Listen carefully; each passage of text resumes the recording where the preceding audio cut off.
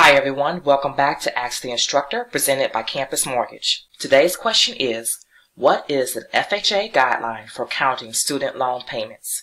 Great question, and as a DE FHA underwriter, here are my thoughts. Regardless of the payment status, the mortgagee must use either the greater of 1% of the outstanding balance of the loan, or the monthly payment reported on the borrower's credit report, or the actual documented fully amortized payment. For example, if the credit report shows a payment of $50 a month, 1% of the outstanding balance is $60 a month.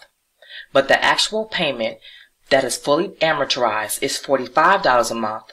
The greater of the three would be 1% of the outstanding balance, or the $60 a month payment. This concludes our 1-minute video. As always, don't forget to download our course catalog at campusmortgage.org.